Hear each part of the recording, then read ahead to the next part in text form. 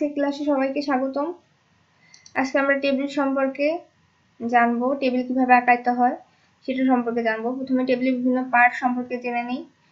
Blue এই পার্টটাকে বলা হয় কলাম, ব্ল্যাক এই পার্টটাকে বলা হয় রো, এই পার্টটাকে বলা হয় মার্জ সেলস, আর যখন ভাগ করা হয় দুই ভাগে তখন এটাকে বলা হয় স্প্লিট সেলস। তাহলে আমরা মূল ক্লাসে চলে যাই। প্রথমে ফাইল থেকে নিউ নিব, নিউ থেকে ব্ল্যাঙ্ক ডকুমেন্ট, নতুন একটা পৃষ্ঠা হলো। এখানে আমরা ইনসার্ট থেকে টেবিল একটা অপশনই পেয়ে যাব। এখান থেকে জাস্ট কয়টা রো কয়টা কলাম নিব সেই অনুযায়ী এখানে সিলেক্ট করতে হবে। তো আমি 3টা রো 3টা কলাম নিচ্ছি। এখন এখানে যদি আমরা একটু চাপাই নিয়ে আসতে চাই তাহলে এখানে এই যে কার্সার নিয়ে আসলে এখানে দুইটা দাগ হবে, এই যে এরকম। এটাকে ড্রাগ করে জাস্ট এখানে ছেড়ে দিব, ঠিক যতটুকু চিকন করতে চাই সেই অনুযায়ী এখানে চেপে আসবে। আবার এটাকে নির্দিষ্ট পরিমাণে, হ্যাঁ। এখন এখানে যদি আমরা আলাদা করে দুইটা আলাদা করে পার্ট বানাতে চাই তাহলে এটা কিভাবে করব? এখানে জাস্ট ইনসার্টে যাব, টেবিলে যে ড্র টেবিলে যদি ক্লিক করি তাহলে পেন্সিলের মতো একটা এরকম জিনিস আসবে। এখান থেকে জাস্ট ক্লিক করলে এখানে দুইটা ভাগ হয়ে যাবে। এটা কি বলা হয়? Split sales. দুইটা ভাগ যখন হয়ে যায় দুটো ভাগকে বলা হয় স্প্লিট সেলস। এখন আমরা এখানে দেখতেছি যে বিভিন্ন রকম অপশন আছে, যেগুলো কি ইনসার্ট অ্যাবভ, কি এটা? রো উপরের দিকে বাড়বে, ইনসার্ট বিলো নিচের দিকে রো বাড়বে, ইনসার্ট লেফট এটা কি বলা হয়? কলাম, বাম পাশে কলাম বাড়বে ডান পাশে কলাম বাড়বে। তো আমরা যদি এখান থেকে ক্লিক করব, ঠিক যেখান থেকে যে জায়গা থেকে আমরা বাড়াতে চাই সেখানে ক্লিক করব ইনসার্ট অ্যাবভ, এখানে উপরের দিকে চলে আসবে। ইনসার্ট অ্যাবভ ক্লিক করলাম, এই যে উপরের দিকে চলে আসলো। এখন আমরা যদি নিচের দিকে বাড়াতে চাই তাহলে ইনসার্ট বিলো নিচের দিকে আসলো। ঠিক একইভাবে যদি আমরা এখানে কলাম বাড়াতে কমাতে চাই, ইনসার্ট লেফট, বাম দিকে যদি আমরা বাড়াতে চাই এখানে ক্লিক করলাম, ক্লিক করার পরে ইনসার্ট লেফট চলে আসলো। আবার ইনসার্ট রাইট দিলে ডান দিকে আলাদা করে তৈরি হলো। এভাবে আমরা কলাম বাড়াতে কমাতে পারি, বা কলাম ইরেজার দিয়ে যদি কোনো দাগ মুছতে হয় তাহলে সেটা মুছতে পারি। খুব সহজে আমরা এভাবে টেবিল তৈরি করতে পারি। এখন টেবিলের মধ্যে যদি আমরা লিখতে চাই তাহলে কিভাবে সেটা লিখব? ঠিক যেখানে লিখতে চাই সেখানে কার্সর এনে ক্লিক করব, তারপর প্লাস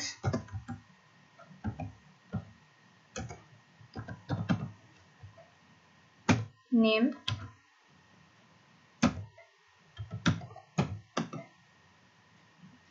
এভাবে যেখানে যেটা দরকার সেখানে সেটা বসাবো। তো এখানে আমি লিখে দিই 1 2 3 প্লাস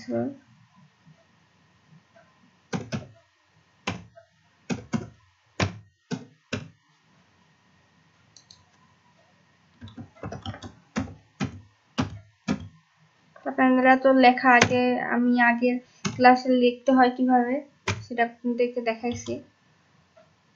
আজকে জাস্ট রিওল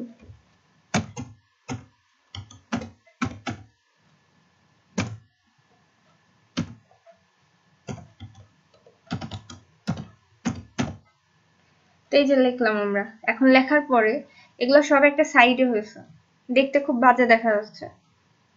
তো এটাকে যদি আমরা মাঝে আনতে চাই, মাঝ বরাবর সুন্দর করে সাজাতে চাই, তাহলে এখানে ক্লিক করে লেখার পরে এখানে ক্লিক করে জাস্ট এই যে এখানে ক্লিক করলে পুরা চলে আসলো। এখন আমরা উপরের এই অংশটাকে একটা কালার দিতে যাচ্ছি। কালার দিতে হলে কিভাবে করতে হবে? এখানে জাস্ট সিলেক্ট করে এই যে এখানে ঠিক এই জায়গাটাতে ক্লিক করলাম, তাহলে এখানে বিভিন্ন ধরনের কালার আসবে। যে কালারটা আমাদের পছন্দ হয় সেটা আমরা দিতে পারবো। এটা দিলাম আমি আপাতত। এখন এখান থেকে তাহলে এরকম আসলো। আচ্ছা, এই পাশেটা দেখতে ভালো লাগতেছে না, আমি এটা ইনসার্টে জাস্ট এখান থেকে সিলেক্ট করে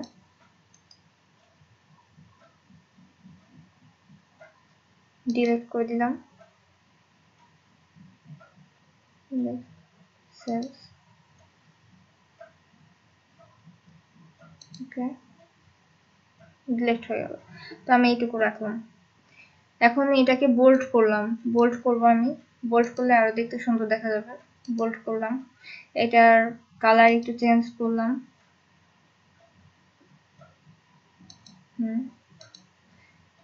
এখন এই পাশেরটাকে একটু আলাদা কালার দিলাম, কালার দিলাম।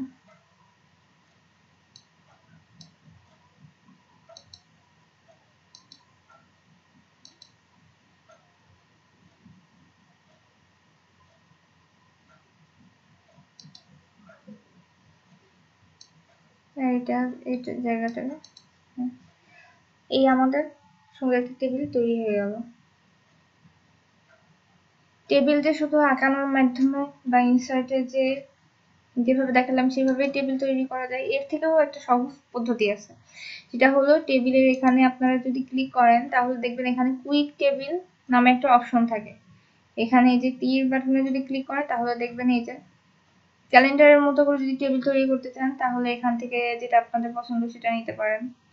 কোন লিস্ট করতে চাইলে এইভাবে নিতে পারেন। এই যে এখানে এরকম বিভিন্ন রকম অপশন থাকে। যেমন আমি একটা দিয়ে দেখাচ্ছি, চলে আসলো। এখান থেকে আপনারা এটাকে ক্লিক করে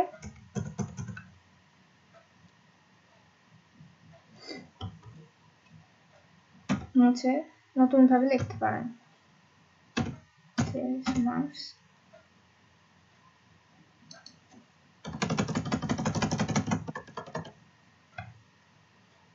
তারপরে মার্কসের এখানে ডেট কিভাবে আসবে সেই অনুযায়ী আপনারা এখানে ঠিক করে দিতে পারেন। তো এইভাবে আমরা টেবিল তৈরি করতে পারি। এছাড়াও আরেকটা অপশন আছে, সেটা হলো এখানে আমরা ওখান থেকে সিলেক্ট করার পর যদি এখানে আসি, এই জায়গাগুলোতে আসি, তাহলে এখানে দেখব যে বিভিন্ন রকমের ডিজাইন তৈরি হবে। যে ডিজাইনটা পছন্দ সেই ডিজাইনটা কিন্তু আমরা রাখতে পারি। এই যে নিচের দিকে ক্লিক করলে দেখবেন আরো অনেক রকম আছে, যেটা ইচ্ছা। আমি যদি এটা দিই তাহলে কেমন হবে? অনেক সুন্দর সুন্দর ডিজাইন আছে এখানে, ইচ্ছা মতো করা যায় টেবিল। আশা করি আপনারা খুব ভালোভাবেই বুঝতে পারছেন কিভাবে টেবিল আঁকাতে হয়, টেবিলের ভিতর কিভাবে লিখতে হয়। যদি আমার আজকের ক্লাসটা আপনাদের ভালো লাগে অবশ্যই আমার চ্যানেলটা সাবস্ক্রাইব করবেন আর বেল আইকন টিপতে অবশ্যই ভুলবেন না।